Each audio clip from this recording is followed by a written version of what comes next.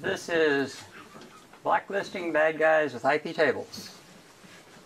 My name is Gary Smith. I'm a cybersecurity analyst at the Pacific Northwest National Laboratory in Richland, Washington, over on the dry side of the state.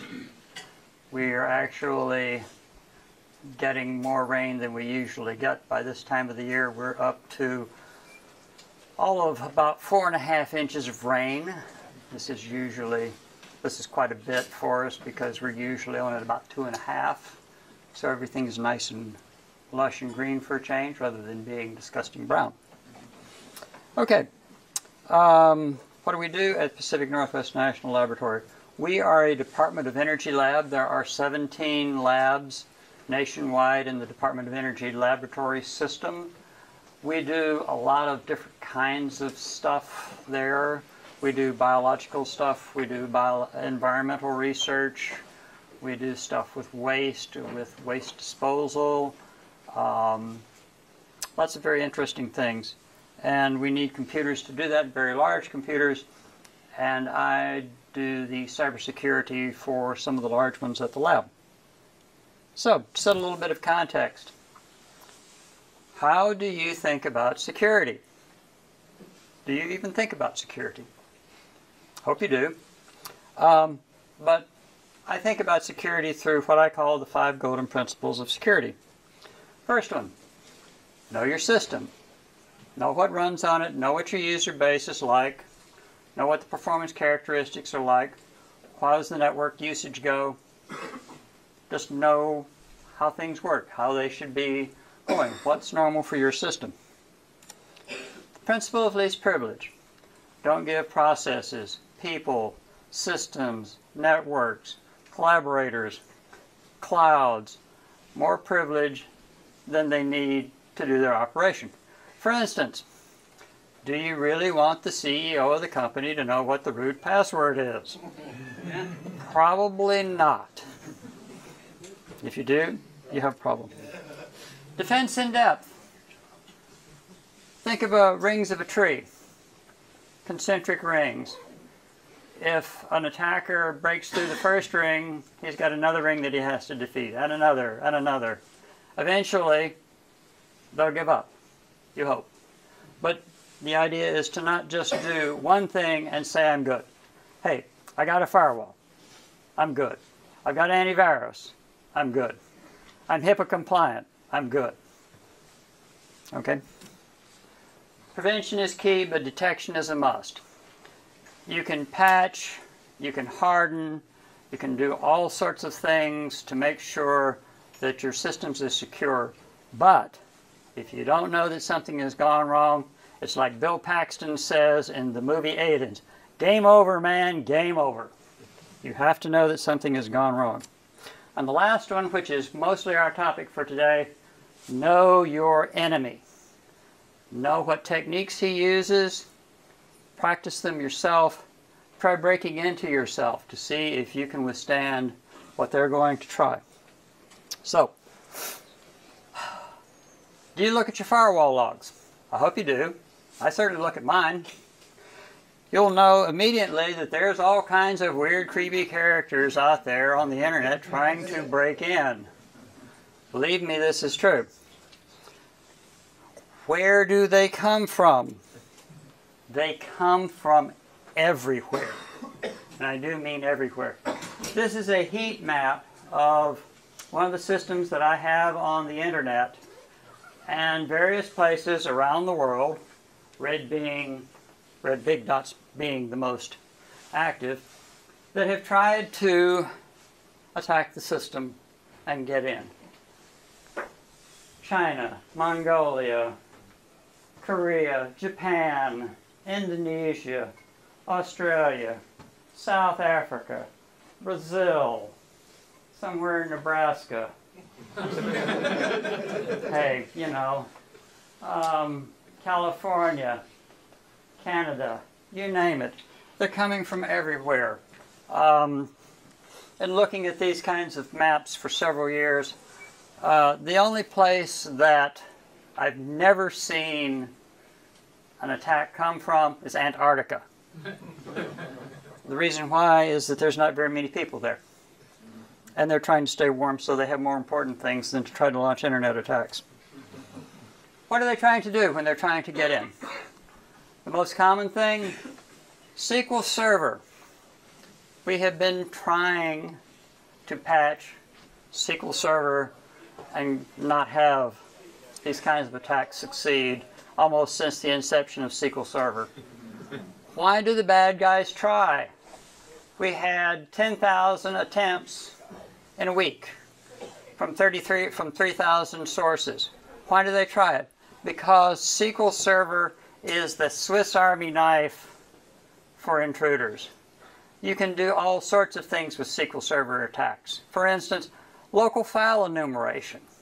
You can steal the password file. You can steal the shadow file.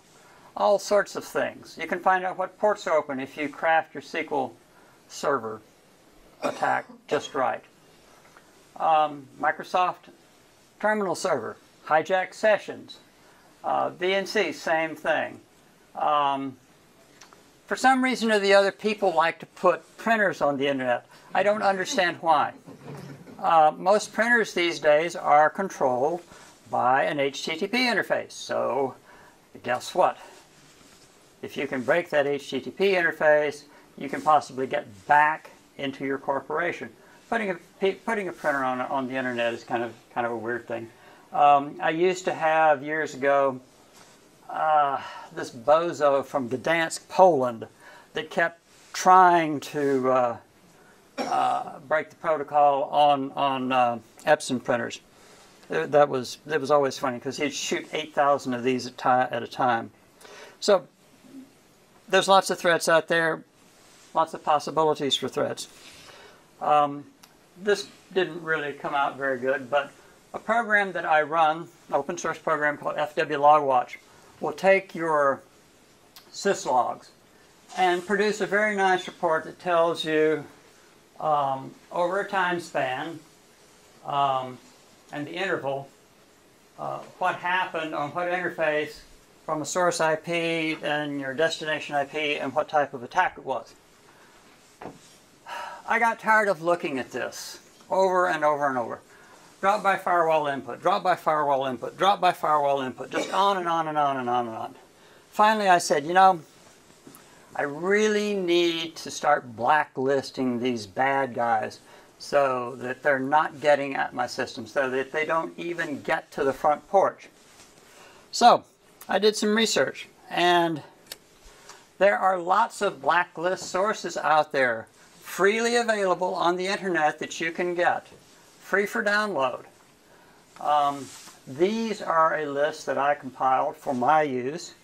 They're all free. You can get them. They're all available just through HTTP. Some of these are my our favorite ones. MaxMind is a company that sells geo-IP location services, but they also make a very good anonymous list. The Counterintelligence U.S. Army Malicious IP list is another very good list. Blacklist.de, another very good list. But these are all ones that I found out there free on the internet that you can use. So, it's scripting time. So, got all these lists now, got their URLs. So what we do is, but first let's create a list to pull all of these bad IP addresses from all of these sources. Next, we're going to remove the duplicate addresses. That's pretty easy. So that we have a nice compact list. And now, just because I'm persnickety, I'm going to sort them for readability so that I can look through them much easier. And now I'm going to take those IP addresses and I'm going to format them into IPTables commands that look something like this. Append to input, the source is this IP address, drop it. Append to input, the source is this network block, drop it. Append to the input, another source, drop it. And on and on and on this goes, and soon you've got 60,000 or more of these rules, and it's yipes. Oh no. Yuck. Houston, we have a problem. Most, the best candidate for understatement in the 20th century, which by the way was not said by Jim Lovell, was actually said by Jack Schweikert, who was a command module pilot. But yes, Houston, we have a problem. The problem is this does not scale. This just does not scale. 60,000 or more IPTables rules? Uh-oh. The reason why is that net filter rules are like a trapdoor. If you will imagine a corridor, long corridor, with different sized and shaped holes in the floor. And these blobs of different sizes and shapes come to the beginning of the corridor, and there's this little pixie that has to take those blobs, and he has to try to fit those blobs of different sizes and shapes into all these other sizes and shapes that are in the floor until one falls through. That's how IPTables works. So if you've got a bunch of rules, like 60,000 or more rules, testing each individual IP address, you've got a problem. The problem is that you've got to make those matches, and this requires a substantial amount of system overhead. Now, if you've already got a system that's heavily loaded, and now you're being bombarded by all of these DDoS packets coming in from around the world, and you're increasing the load by trying to do all of this analysis of 60,000 IPTables rules, you're only going to make the situation worse. So, again, the problem doesn't scale, but there's a way around this. That's really pretty clever. It's called IPset. IPset is a match extension for IPTables. What you do is you create lists. They can be lists of addresses. They can be lists of ports. They can be lists of networks. They can be lists of combinations of networks and ports if you want to do that. And then you use those specifications of lists and IPTables rules to do any number of various different things. A set is just a list. It can be a list of addresses, it can be a list of ports, but it facilitates fast lookup. IPset stores, say, a bunch of IP addresses as a hash, and we all know that hashes are fast. So, an example of an IPset. IPset create blacklist. It's a set of network addresses and store this as a hash. That's one of your options on way to store it. Then you just add stuff to the blacklist. Add blacklist address. You can also add a CIDR block of addresses. So if you know that you're getting blasted by a particular CIDR block of addresses, you don't have to put each one in individually. You can just do it as like a /24 address. Once you've got that set built up, you can use it in an IPTables rule. What this says is that if the source is in blacklist, log it. Do this one more time. The source IP address matches something in the blacklist. We're going to log it, and we're going to put out a nice pretty message with it. We can also, once we've logged it, because we like to keep statistics on stuff, if the source matches something in the blacklist, drop it. Poof, gone. Okay. So now it's scripting time again. What we're going to do is we're going to do a little bit of modification to our script. We're going to modify our commands that we're going to generate, so that instead of generating IPTables commands, we're going to generate IPset commands instead, and they're going to look something like this. Whole big long list. Let's talk about them. I'm going to create a blacklist The exist says if it's already existing, don't worry about it. It's going to be a set of network addresses, and it's going to be a hash, and that sets what my hash size is, and that sets how many elements I'm going to have. That's just something, these are just parameters that I play with to make it all work. And then I just start adding them, generating those sorts of commands. Now I've got to go back and I've got to modify my IPTables configuration a little bit. So at the beginning of etc sysconfig IPTables, I'm going to modify it to look like this. There's all the stuff that sets our policy right here. And I have two rules, very much like what we saw before. If the source address is in the blacklist, I'm going to emit a nice pretty message that's going to go into my syslog file that says IP blacklisted input. And then if the source is in the blacklist, drop it. So straight away, the bad guys don't even make it to the front porch. They fall off the end straight away. Poof, gone. Okay. Now, how good does this work? Surprisingly well. Surprisingly well. With just those lists, the blue bars down here are addresses that were blacklisted and never made it to the front porch. They just went away. They never made it past the front porch. They weren't analyzed at all.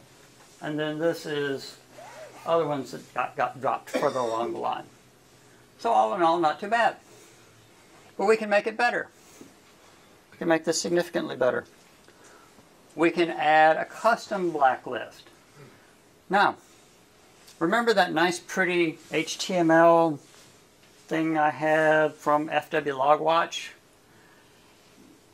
That's one option to its output. You can also have it put out a summary that's just plain text.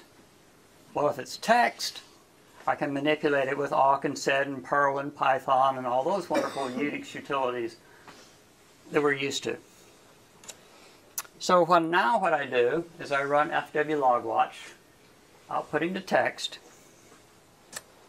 I extract the offending IPs from that table that is produced. Put that to a file. A little bit of scripting time again. This time I change the ipset command to generate some of my custom blacklist. I run the script. I get my new table list. And then lather, rinse, repeat. Do this daily. So that every day I get new sets of bad guys incorporated into my list. Initially, when I was doing this, testing it out, I ran it daily.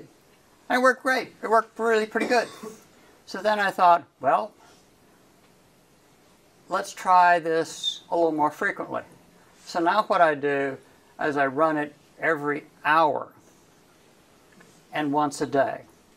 So if I run it every hour, I catch the bad guys that are hitting me real rapidly within that 1 hour time frame. But if I also, by doing it over a day, I catch the low and slow guys, they're doing me 1 or 2 or 3 times a day. So I catch both the short range and the long range guys by running it every hour and once a day. Lather, rinse, repeat. And now it looks like this. Ooh, even better. Now, blue bars down here, these are guys that didn't make it to the front porch. These lighter blues up here, those are the ones that have made it all the way through the drop list. Much better. Question? Yes? How do you know good guys from bad guys just looking at your log? Okay. How do I know? Yeah, which ones you want to block and which ones are okay? In terms of? Well, like your blacklist that you Oh, well, maybe there's some legitimate users. Yeah, that how do you? have been added. Well, okay. Actually, I meant to talk about this. I forgot this. Okay. Could use us to say it's classified. Pardon? What's that? No. Repeat the question. Okay. How do I know that? How do I know that that somebody on the blacklist is really on? List? Is what? Do you have a white list? Oh well. Okay. We'll get to that. We'll get to that. But okay. I meant to talk about this, but using these blacklist sources, there's a fancy term for this now in the security community. This is called threat intelligence. Okay, threat intelligence. Let me explain what threat intelligence is by drawing a parallel to cloud computing. This is a lot of buzzwords here, and this would probably choke even a marketeer's throat. What's the difference between what's the difference between my data center and cloud computing? My data center is my computers. Cloud computing is somebody else's computers. What's the difference? What about threat intelligence? The private blacklist is my syslogs. Threat intelligence, somebody else's syslogs. Other people, lots of people from around the internet contribute to these blacklists. So that's where the threat intelligence comes from. It's somebody else's syslogs. So are those lists reasonably reliable? Yes. I mean, how often do they have somebody on their list that shouldn't be there? Yeah, and how do you get yourself out of that list if you end up on it by mistake? I'm going to put that this way. How do I know that the lists are good? Okay, the lists are good because other people have vetted them, and they say they're good. Also, they're contributed from around the internet, so they're good that way. I trust implicit. I'm going to trust the counterintelligence division of the Army to only have good stuff. I'm going to trust Max Mind to only have good stuff because they're a corporation and they depend on that. Also, this is a threat. This is risk transference. I'm making the problem of whether or not the list is good somebody else's problem rather than mine. Yes, sir. I think one of the security tenets you mentioned at the beginning was to know your enemy, which includes using tools like what they use. Right, right. It seems like that would easily get you on one of these Yeah. lists. Yeah. Yes, sir, in the back. Some college kid decides to scrape your website, and he is not or she is not on any of these lists because they're just using a library computer for a few days. How would you catch them quickly enough so they're not hammering you? I would catch them within an hour. Well, can you catch it in less than an hour? Well, actually, I'm about to talk about that. Okay. Yes, ma'am. How often does the list get updated as the IPs that were considered bad are no longer bad? Because if somebody's been attacked or you've got spoofed IPs or zombie systems, once they're cleared, they're now good, so they shouldn't be blocked anymore. Again, that's the problem. That's not my problem. I've transferred that risk to the owner of the list. So they will update them regularly and drop them? Oh, they will update them regularly. But that's one of the fundamental things of computer security is transferring risk. It's not my problem if somebody gets on the list. And the other issue is if somebody's legitimate and they're not reaching you, they'll probably let you know somehow. Believe me, that is true.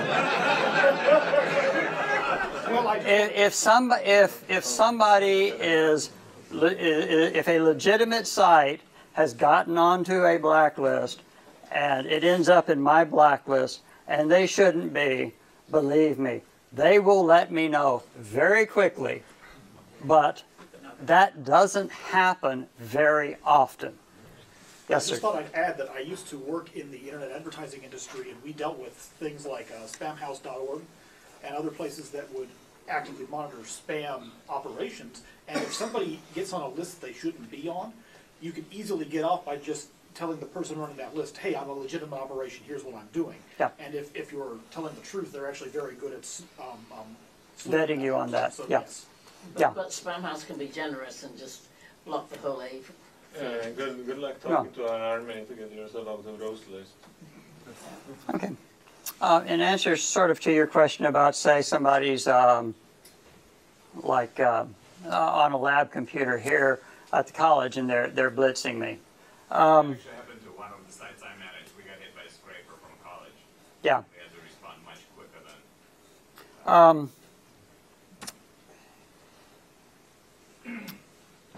This is a feature I use to take care of that.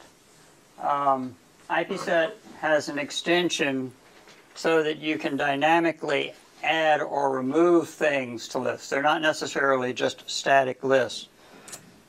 So you can add them to rules, add things to rules on the fly. So what we now do is we now have our IPTables configuration looking like this. I've added some rules up here at the top. If the source is coming in on any one of these ports, they get added to the blacklist immediately. Then it gets logged, and then it gets dropped. Now, what are these ports? 23. Telnet. Telnet. My favorite. My favorite, GAD. 2017, Telnet, yes. Yeah, Telnet. You would be surprised at how much traffic I see, or used to see, as Telnet, because bad guys are out there doing banner scraping and they're looking for unsecured Telnet servers. There are tons of equipment out there still on the internet that use Telnet as their management media. It's still being manufactured today, too. Yes. What's that? I just bought a whole, like, a dozen PDUs for my rack cabinet that still use Telnet to access. Oh yeah, absolutely. And that's what they're looking for. They're looking for that kind of stuff.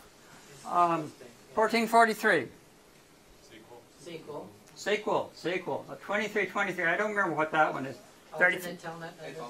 No, actually, that's not an alternate Telnet. I think, I remember now. 2323. That was Mirai Botnet. I remember now. That's the Mirai I Botnet. also What about tried port 21?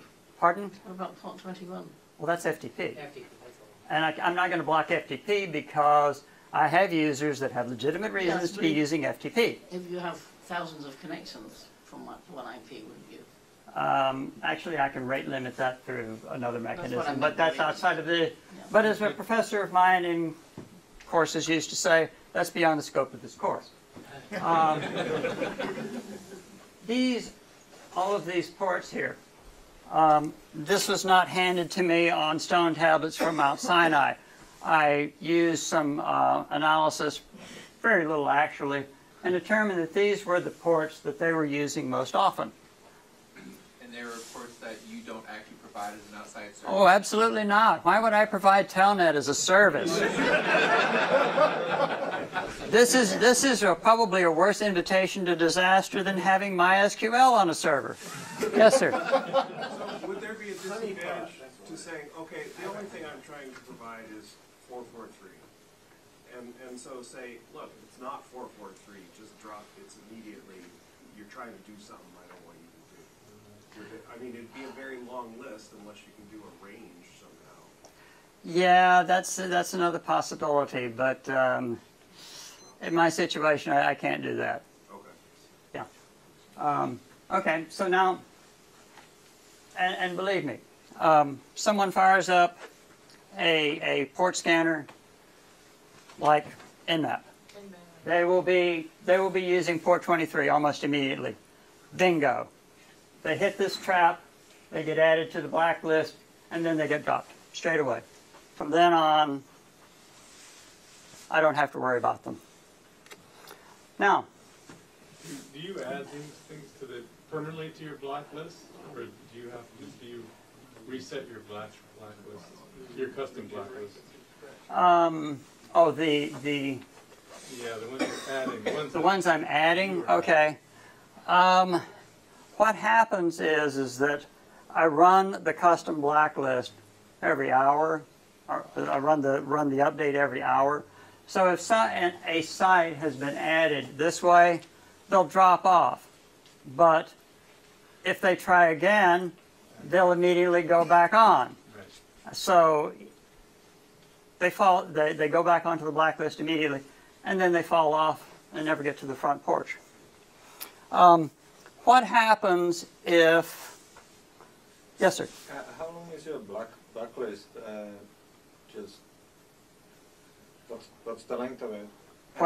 How many entries does it have right now? And how long it will take before you get all the 32-bit IP addresses? As it stands right now, I have between 100,000 and 130,000 either separate IP addresses or CIDR blocks. So, but still, that's not very many when you consider that there's 4 billion possibilities out there.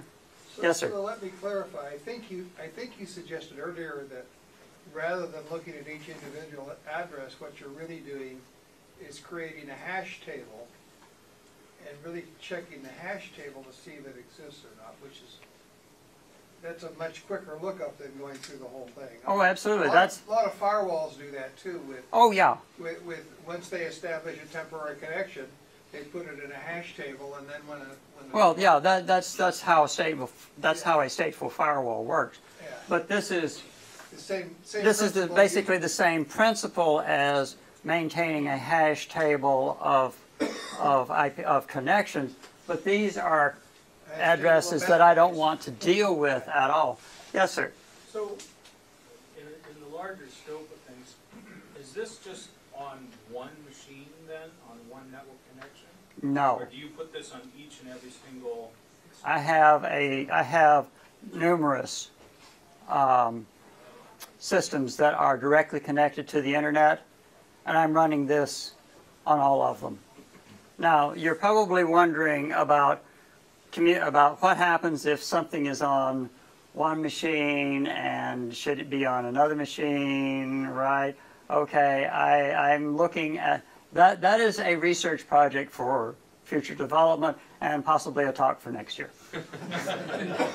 Yes, sir. When I was doing my MCSC on Windows NT4, which I know is ages ago, one of the things our instructor told us was that by default, all the ports are open, and it's our responsibility to close off ports. What is the rationale behind keeping ports open by default instead of closed by default? Because Microsoft programmers are lazy. No, I think you can generalize that even further. All programmers are lazy. Says the admin. Right. Says the security admin. All programmers are lazy and ignorant about security. Well,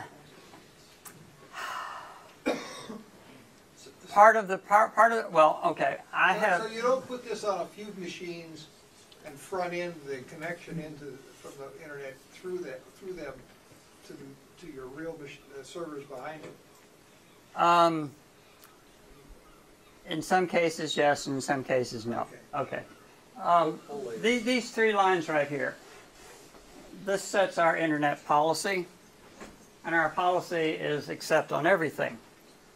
Well, that's generally the way everybody does it, because what everybody tends to do is they say, well, I don't know what I may have to deal with, so I'm just going to accept everything and then selectively block it, and hopefully I will remember to put a drop rule at the very end. My personal opinion is that you should set input and forward to drop at the very beginning. But that's my personal opinion. And the opinion of my management is that we're going to have an open acceptance policy. And we just write our rules to deal with everything possibly coming in from the book. So you could conceivably exclude these ports, right? Unless you want to use them for detection of nefarious purposes. Well, I mean, you are not really open, right? As soon as you go to the line number 4, you decide that these ports are not allowed, right? Right. These ports are not actually open. They're not actually open, but this is just the most likely ports that people are going to be using to try for scanning or something. Let's see. Yes, sir. May I make a comment? There's a difference, sir. There's a difference between ports being open and ports being attached. Right. So you drop it to prevent the CPU over resource utilization, even though you never have the port open. Well, yeah. Right. It's two things you're trying to limit. You're trying to limit the CPU overhead of the managing, of trying to figure out, do I need to drop this? Plus, there's also the overhead of increasing the latency of the packets queued up behind the one that you're trying to process. So you're trying to increase the network, you're trying to decrease the latency, increase the bandwidth, and lower the CPU of the system that's having to deal with all of this. And reduce the disk space for logging. Yes, and reduce the disk space for logging. Right, right. Yeah, disk space for logging. We had a question back here. Yes, sir. Yeah, I'm sure this. Answer this is obvious. I just wanted to make sure that this is mainly for web-facing computers. Something. No. No.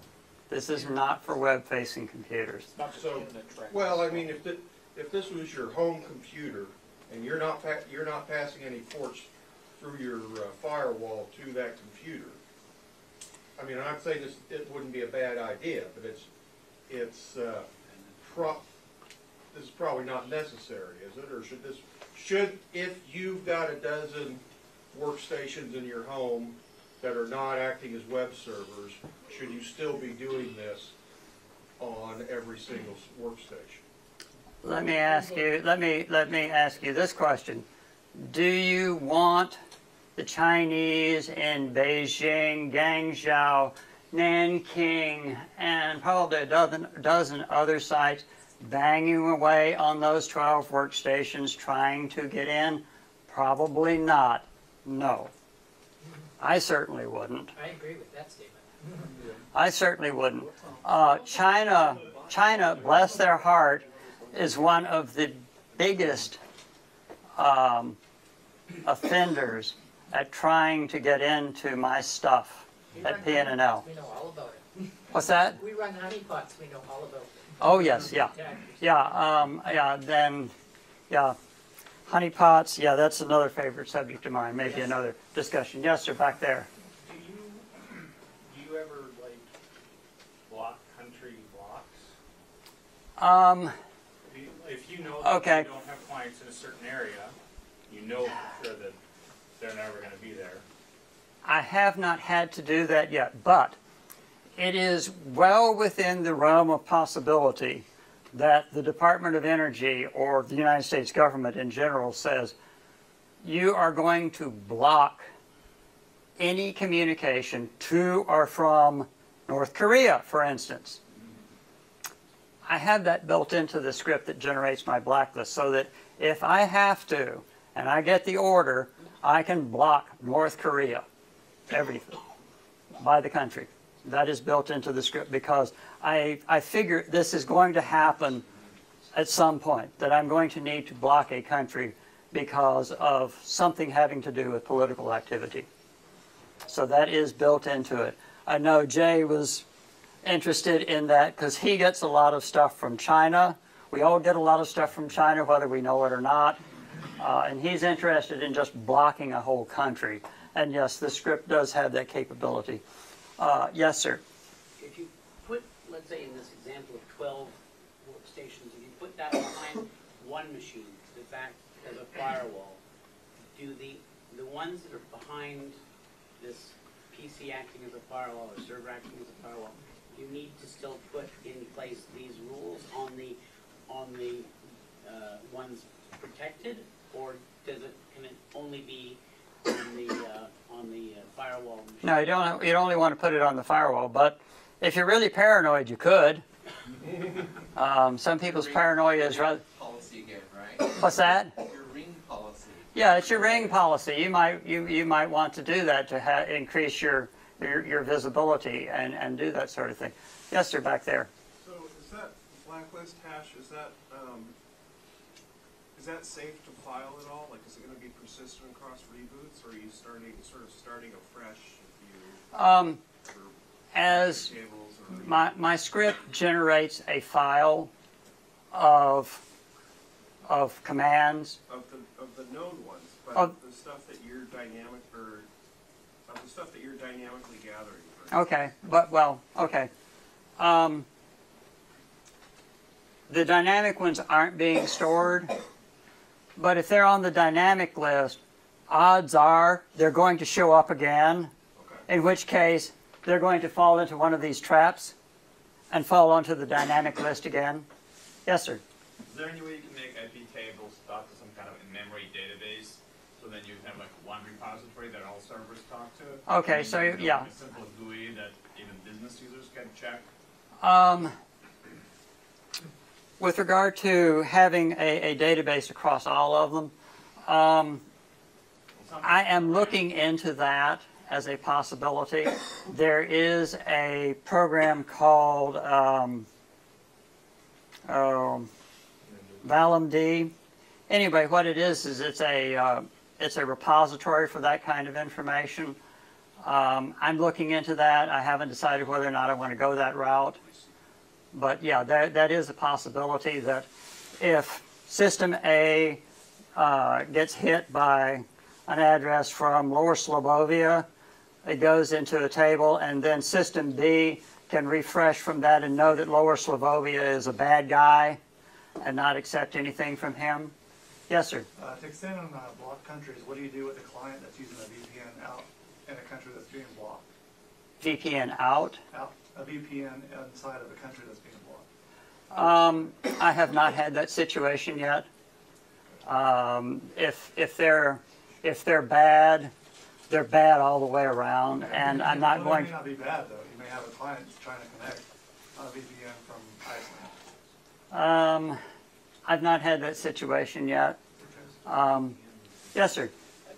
This kind of connects to my question a little bit.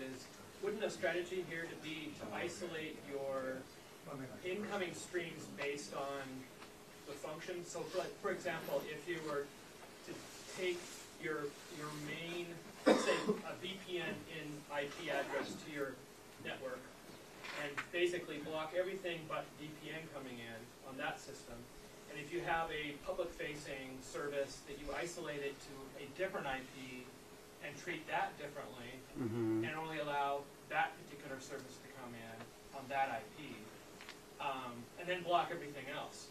And with VPN, again, you can have a different IP coming in, so that IP only allows VPN connections by your clients. The worst case scenario is your public-facing website, let's say.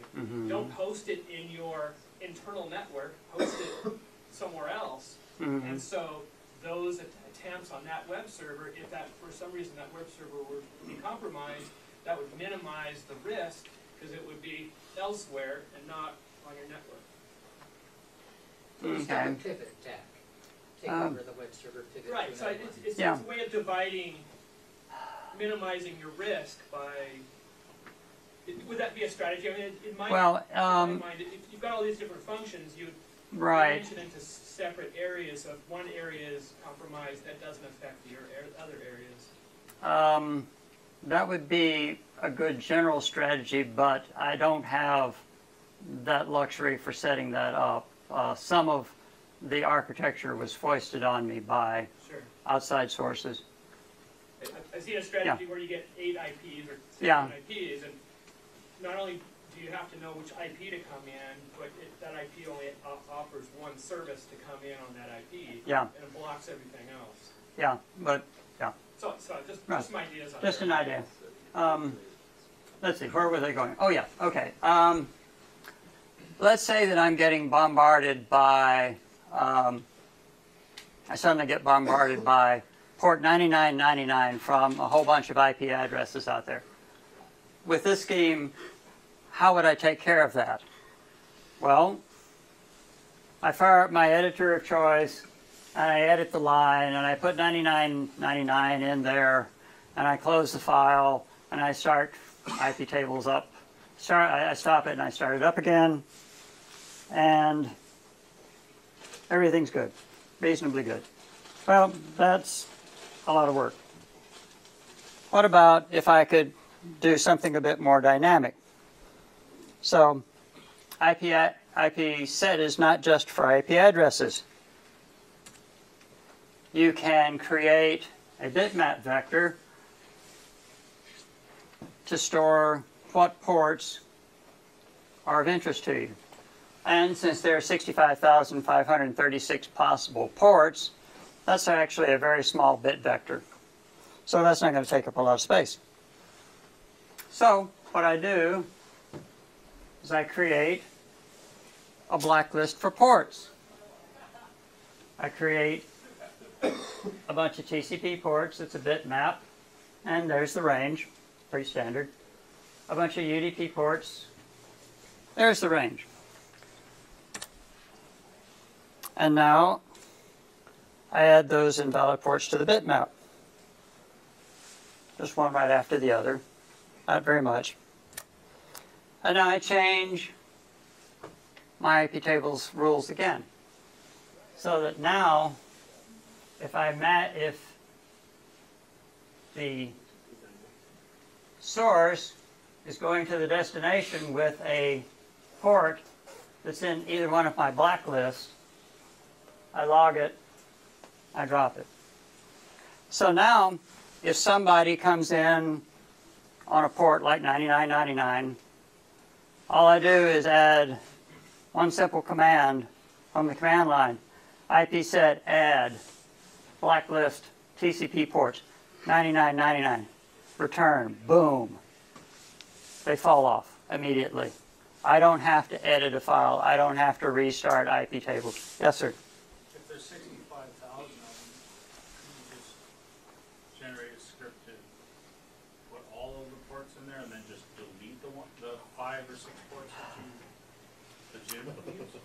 I don't have that luxury because on quite a few of the systems, they have very large port ranges open, and they are using, so I have to leave them open. I have to leave them open. I don't have any choice on that. So, yeah, it would be nice to just block a whole bunch of them off, and then, yeah, but no, I've got, there's a lot of the software that I'm forced to deal with uses very large port ranges, and they're very dynamically generated.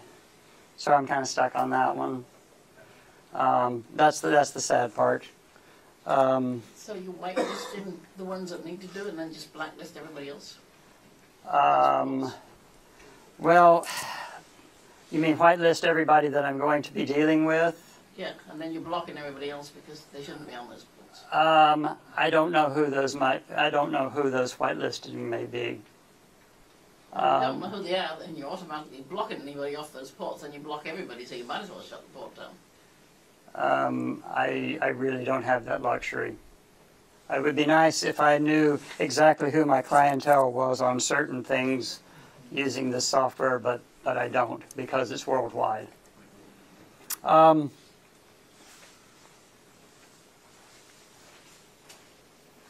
Here's where Igor throws the big switch. Igor throws the big switch, and now, lo and behold, everything's getting blocked. I'm blocking lots of people off. They're not getting to the front porch. There are only very few people who are actually going through all of the chain to be finally dropped. Okay. A tweak. Add a whitelist. Why do you want to add a whitelist? Let me tell you from practical experience. Your clients your users, your collaborators, your business partners, they're going to do something stupid. If you don't believe this, let me tell you, it's true. A partner, collaborator, business partner, whatever, somebody on that end may decide, gee, I can't connect to these guys. I'll run a port scan to see what ports they've got open. What happens? They fall on the blacklist. Believe me, this happens more than I would like because people are stupid. They don't just call me up or something like that. So, create a whitelist of what you want to allow. For example, create the whitelist, add somebody, and modify your IPTables configuration again so that if they're on the whitelist, they get logged and they fall through. Great for your collaborators or clients. Another little tweak, blacklisting for output. I built up this big long list of IP addresses that are on my blacklist. So now what I do is I add a line like this to my configuration that says, on output, if the destination is on the blacklist, log it.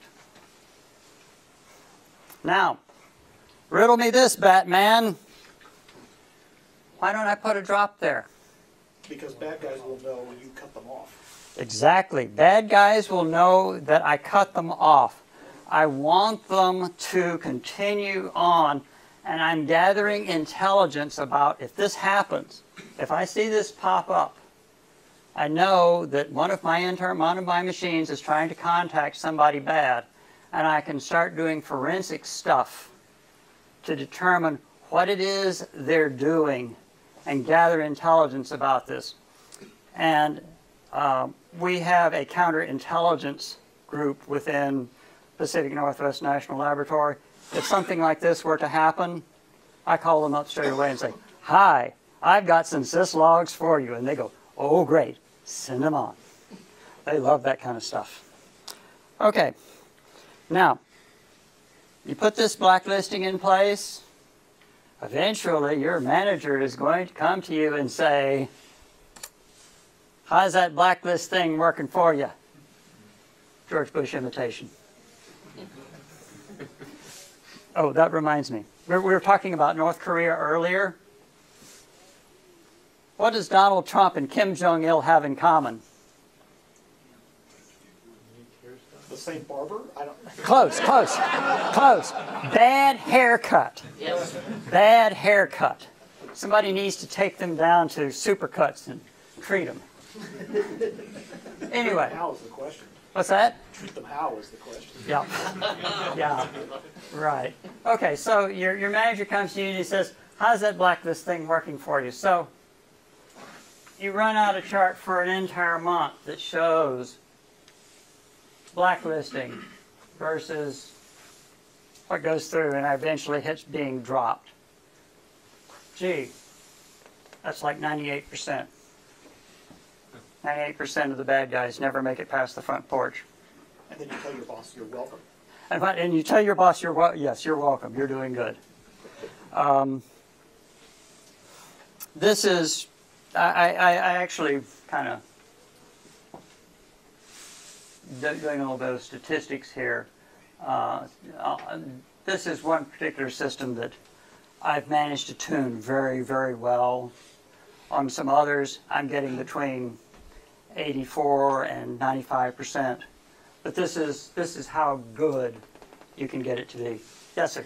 Yeah, to go back one step, does whitelisting an IP address override a blacklist? Let's say the example before, you blacklisted all of Iceland and you've got one legitimate customer that you know is in Iceland. If you whitelist him, You would right. You could whitelist him, and he would take precedence.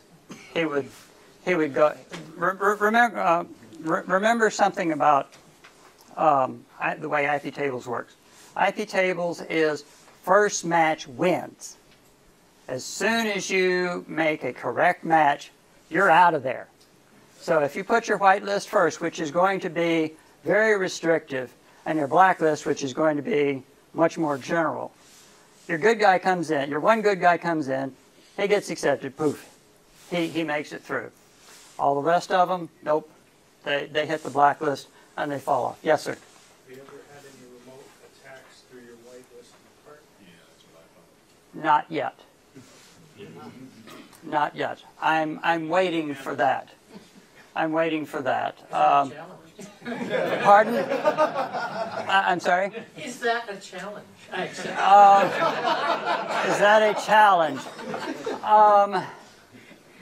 I'm sure that is potentially going to happen at some point, because my users, my collaborators, my clients are not necessarily sysadmins or security people, and they're potentially running stuff that may be potentially compromised, and that's certainly a possibility. I haven't seen it happen yet, but I'm waiting. Okay. Conclusions. There. Yes, sir. I don't want to invite criticism, but how adaptable is it to Firewall D and Journal D? Okay. I am going to say this about that, as Richard Nixon would say. That is beyond the scope of this course.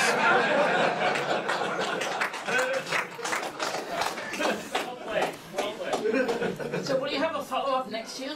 Yes, I will have a follow-up next year, because I do have this working on a system with Firewall D at the moment, and I'm keeping a very close eye on it. But yes, I am keeping an eye out for that. Yes? Theoretically, haven't looked at it, I'm just looking at a post, because I'm faced with doing this, is support for IPset has been added to the Get repo of Firewall D as of a version released after December 2015. As a matter of fact. So that's from firewalld.org, and that's a year and 5 months ago. Well, actually, that brings up something that I was going to talk about, since this gentleman here asked about Firewall D. Firewall D in RHEL 7.3, CentOS 7.3, Scientific Linux 7.3 has to have IPset to work. Fail to ban, FAIL to ban. Great program for restricting access when bad guys come knocking on, say, SSH, HTTP, any number of other traffics. They now use IPset. So IPset is there if you're running a modern Linux. It's been in Ubuntu for a long time already. But yes, I am under consideration. I'm taking into consideration how to put this into Firewall D. I'm sort of looking at maybe rich rules, but the rich rules are still kind of poor. They don't let you do a whole lot of things. But yeah, that is a consideration of mine. Yes, sir. So to gather a lot of this information, have you been playing with honeypots at all, or Snort IDS? Yes. Let me say this about that subject. Gathering a lot of this information,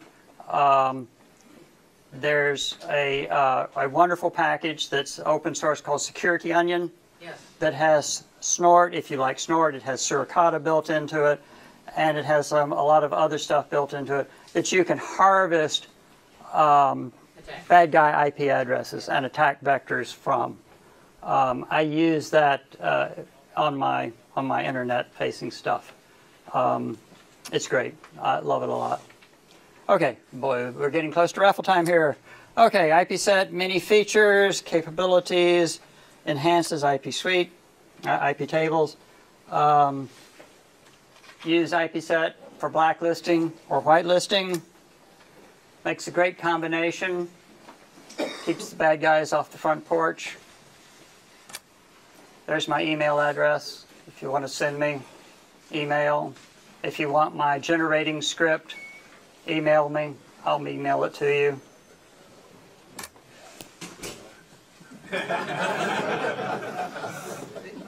Thank you for coming.